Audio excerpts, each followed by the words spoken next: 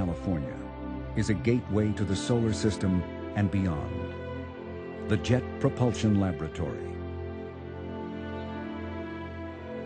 JPL is a one-of-a-kind place. A NASA facility, it has been managed since the time of its creation by the California Institute of Technology, or Caltech. A visit to the lab is a reminder of historic adventures to distant places by spacecraft designed, built, and flown by JPL.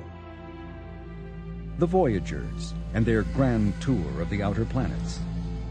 Galileo, the first spacecraft to orbit mighty Jupiter. Cassini, now circling majestic Saturn.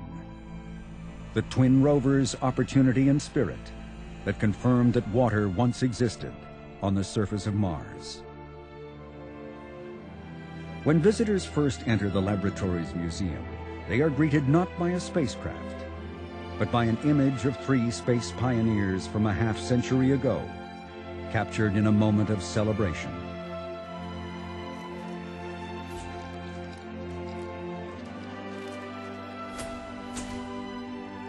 A full-scale model of the satellite they hoist, Explorer 1, flies above them. Explorer was forged in the cauldron of the Cold War, at a time when JPL was building not spacecraft, but missiles that carried atomic weapons. This is the story of how JPL entirely changed direction and purpose. In doing so, the laboratory would emerge onto the national stage as the space age began. This is also the story of a satellite that would give the world the very first space science discovery, one that would change our understanding of how life on Earth came to be.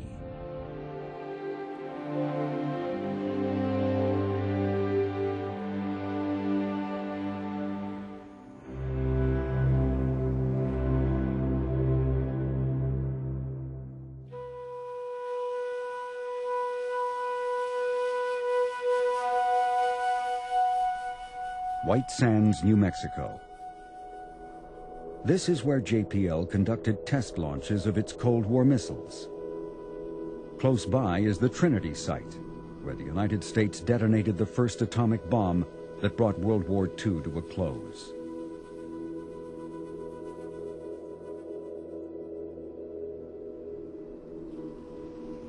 The lab's origins dated back to 1936, when a group of Caltech students and enthusiasts began conducting modest rocket engine tests.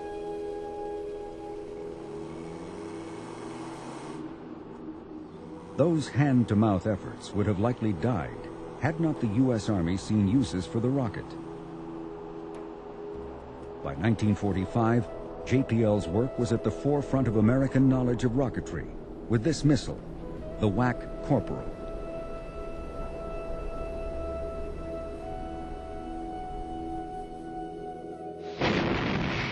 Though many Caltech professors wanted to abandon classified military work at the war's end, the arrival of the Cold War only intensified the pressure to tap the Institute's expertise in rocketry.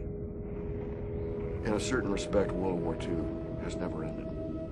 Modern weaponry and arms racing posed a great challenge to the very values that we Americans were defending. How long could it remain a free society if it had to become a garrison state, an arsenal?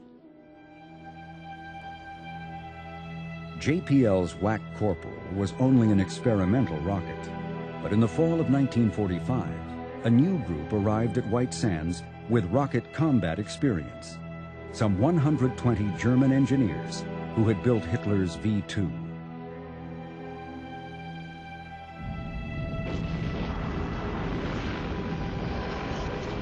Over 3,500 of these missiles, each armed with a ton of high explosives, were launched against European Allied cities in the last year of the war.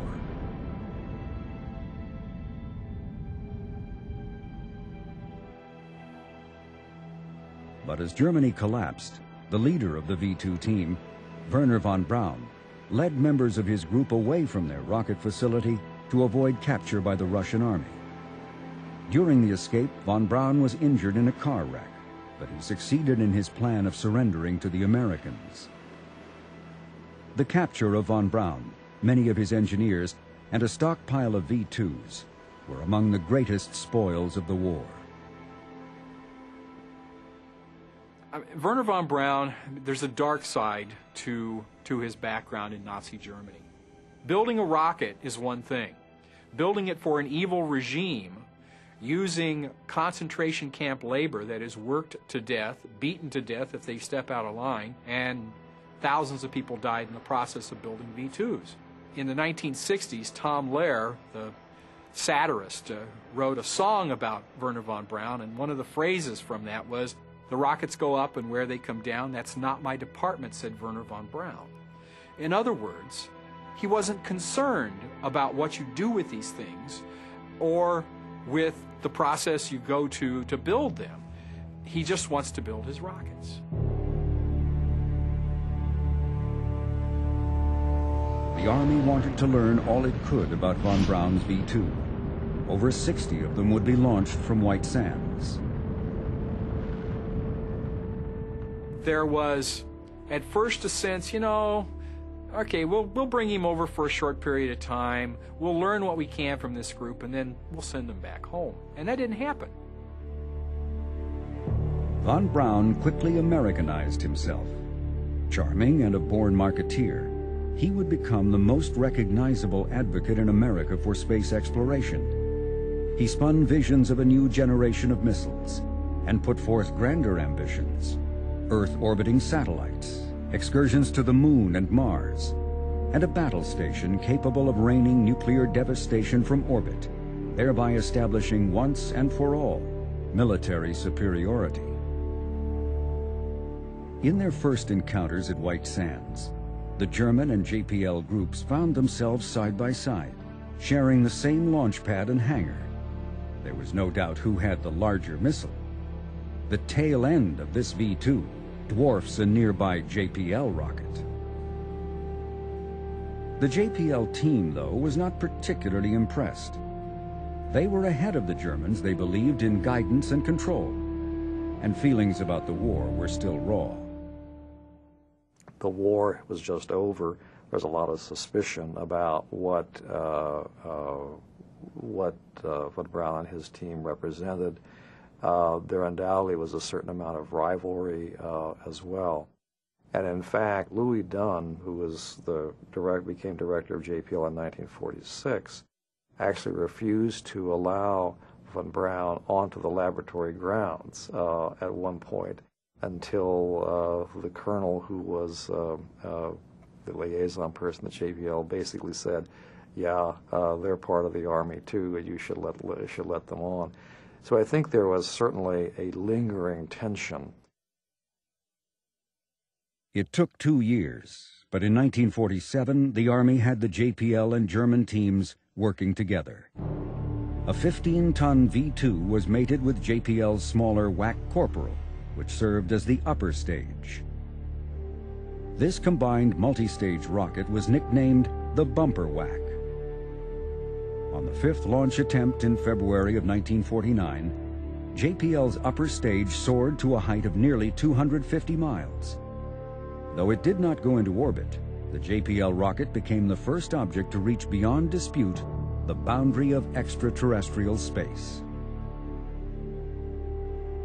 A year later, a Bumper WAC was also the first rocket ever to be launched from a mosquito-infested swamp in Florida bearing a name few knew how to pronounce and even fewer had ever heard of: Cape Canaveral.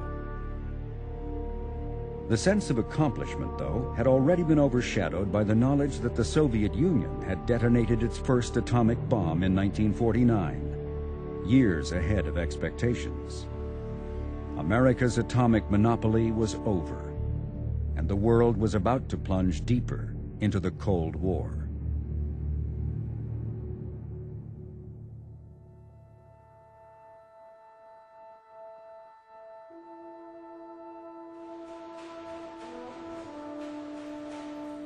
One Cold War dilemma facing the United States was how to defend Western Europe against a Soviet invasion without deploying a permanent full-scale army, a prospect that would damage the American economy.